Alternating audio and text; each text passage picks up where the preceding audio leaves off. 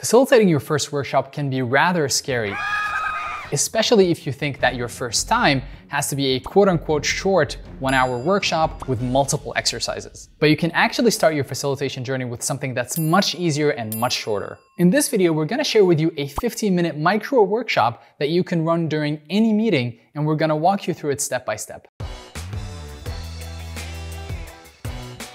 Hi, my name is Amr and I'm a full-time facilitator at AJ&Smart. The first time I facilitated a workshop, I was actually pretty scared and nervous. Like most things you're trying for the first time, you have no idea what to expect. I didn't know if I was going to be able to present confidently to participants or explain the exercises correctly or manage the time. And I was really worried that people would reach the end of the workshop with no useful outcome, and they would just think that it was a waste of time. And now, having trained people and companies to become facilitators, I know that this sentiment, this initial fear of how to get started is shared by a lot of you and might even stop you from trying facilitation for the first time, which is exactly why we created this video. In this video, we're gonna walk you through a 15-minute short workshop that you can use to dip your toes into the world of facilitation. So you can run this micro workshop either in person or remotely, it doesn't matter. And we made a script for you for what to say exactly word for word when you're facilitating your first workshop, so you know exactly what you have to say and you don't even need to think about it.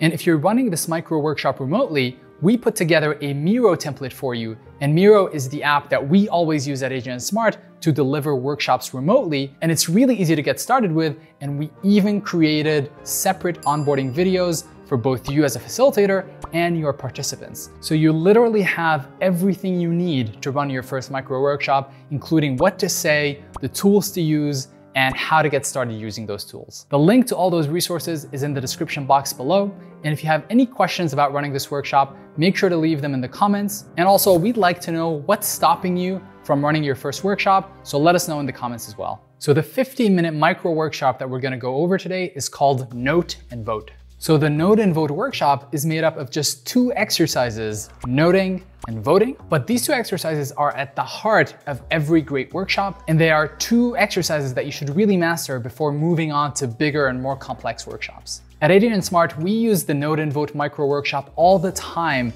both internally and with our clients. And we use it for all sorts of situations, like prioritizing problems, doing quick ideation, or just simply a sharing session. And the Note and Vote micro workshop is really great for so many reasons. For one, it's super efficient. And in 15 minutes, it can get done what usually would take 2 hours with traditional brainstorming. And it's also great because everything is captured and noted down on paper or on a digital whiteboard. And it ensures that everyone has a voice and gives their input, and it has no bias because everything is anonymous as well. So if you're running this workshop in person, the setup is very, very simple. All you need is a stack of sticky notes for everyone, a bunch of Sharpies for everyone to write on. And usually going with Sharpies is better than going with a regular pen because those are harder to read from a distance. And also you wouldn't want people to write too many things into a sticky note. So a Sharpie forces people to be concise. So the third and final thing you'll need is some voting dots. So something like this or like this. As a nice bonus, you can also get one of these timers, which makes the timing for the exercise very clear for everyone in the room. But you could also use your phone if you don't have one of these. And so because everyone knows how to use sticky notes and Sharpies and voting dots, we won't go too much into that. And we're gonna focus for the rest of the video on how to do this workshop remotely. But all the steps that we're gonna go through apply just as well to an in-person workshop, with the only difference being that you're moving physical sticky notes as opposed to moving them on a computer. So let's jump into Miro. This is the Miro template that we're gonna be working with. And as you can see, it's super simple. All it has is a question at the top, some names, and some sticky notes for people to write in, as well as some voting dots. Now, using Miro is very simple, but if you haven't used it before, we've created a couple of overview videos that go over the basics, and you can check those out by following the link in the description box below. So as you can see, this template is very simple, which should make it easy for your team to also use it, even if they've never used something like Miro before. And as you can see, there's literally nothing else on here except this board with the sticky notes and the voting dots.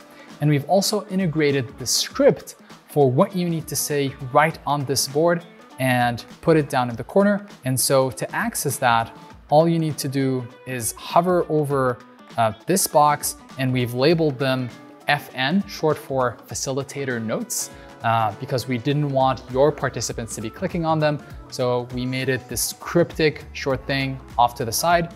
This is just for you to click into. And once you click into it, you'll be able to see the exact script for what you need to say. And it's broken into 3 steps. So FN0 is just a list of things that you need to know before you run the workshop. And you can even delete this before you share the link with your team. And then Facilitator Notes 1 is the exact script of what you need to say during the workshop.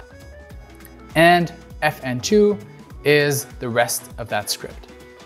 So I've created an example board that I'll show you here, which has the steps of the exercises. And let me walk you through the script that we've prepared here. So starting with the first one, which is just the preparation, this goes over how to use this script. And it says that everything in between these asterisks that starts with facilitator notes, that's something that is a note intended for you, and you shouldn't actually say this to your participants. And that's exactly what this note says. And then we have a checklist for you for preparing the board. So for this template that we have right here, you can see that it has a question at the top, which is how can we attract more customers? Now you can replace that with a question that's relevant for your meeting. And you should definitely replace the names at the top with the names of the people in your team. And all of that is captured in the checklist.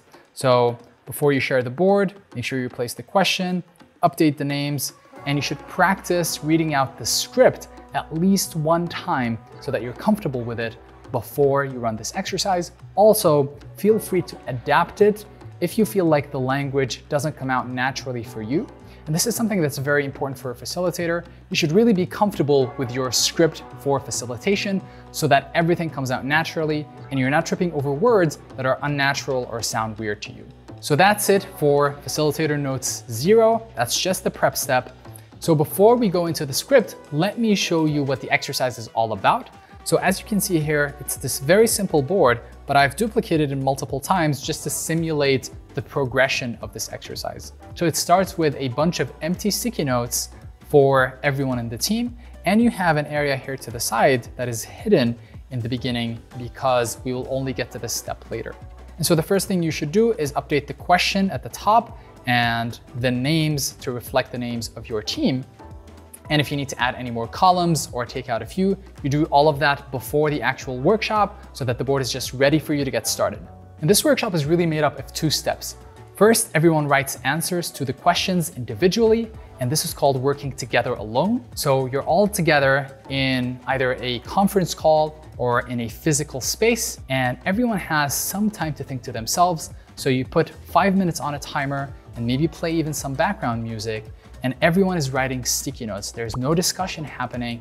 Everyone gets some thinking time to themselves. And when the timer is up, that's when we move on to the next step, which is the voting. Now, instead of discussing things, because after you're done with the first step, you're gonna have a large collection of sticky notes and ideas to go through, and it will be very slow to start tackling these randomly and individually. So what you do instead is you use some red voting dots, and those represent your voice and everyone in the room. So everyone would get a number of red dots. So in this case, in this template, we've gone for 3 dots per person. And after the timer for ideation is up, you take everyone to the voting area and you tell them, all right, everyone has 3 dots to vote. And to vote, we simply take a red dot and place it on a sticky note, and each person can vote for the ideas that they wish to prioritize. And after we're done voting, then we're gonna look at all the ideas. So let me show you how this looks in practice. So once you started the ideation, you'll have people writing on the board. And so for example, to answer the question of how can we attract more customers, someone like Annabella would have ideas like, maybe we create a YouTube channel, or maybe we run ads on Facebook, or maybe we organize a meetup for people in our industry, or create a blog, or show our office life on Instagram. So everyone would write down their ideas while the timer is running. And then after the timer runs out, you take everyone's names and you delete them. And you delete all of the empty notes as well. So you can look just at the ideas with nothing else getting in the way. After you're done, you can just select all of these sticky notes and quickly rearrange them into a grid so everyone can start looking at them in preparation for the next step, which is the voting.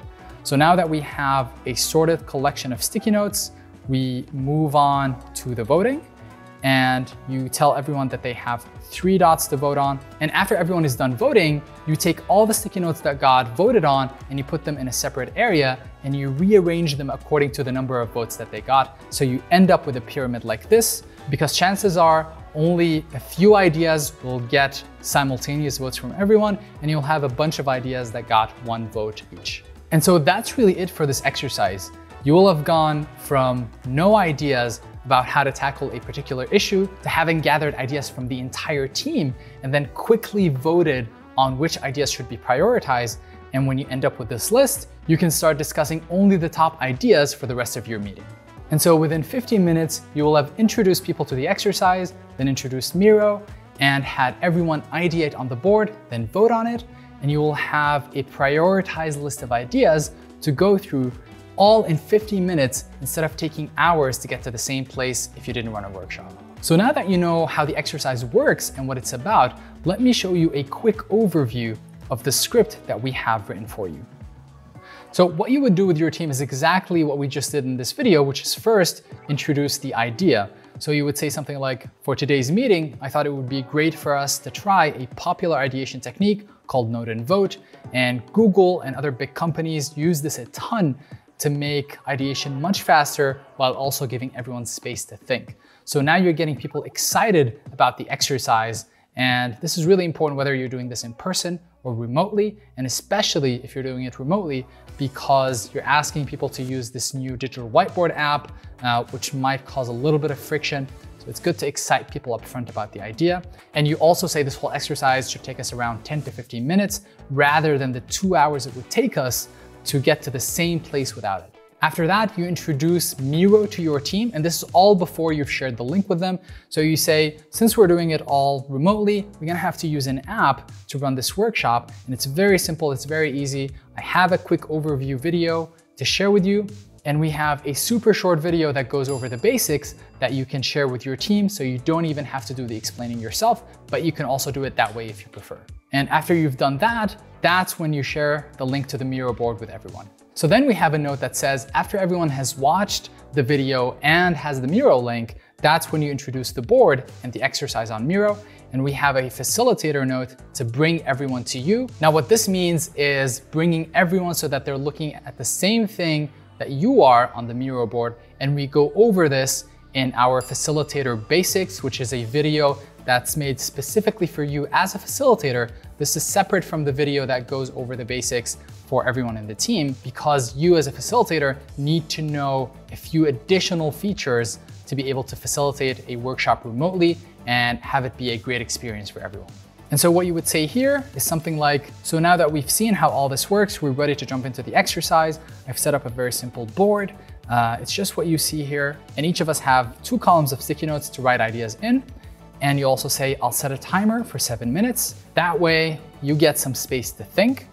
And you can also introduce why working in this way is better. So this is called working together alone. And that's what you tell the team. So you say, they call this working together alone, where we're all collaborating together in the same meeting, but we all have time to ourselves so that we can think and produce ideas without biasing each other.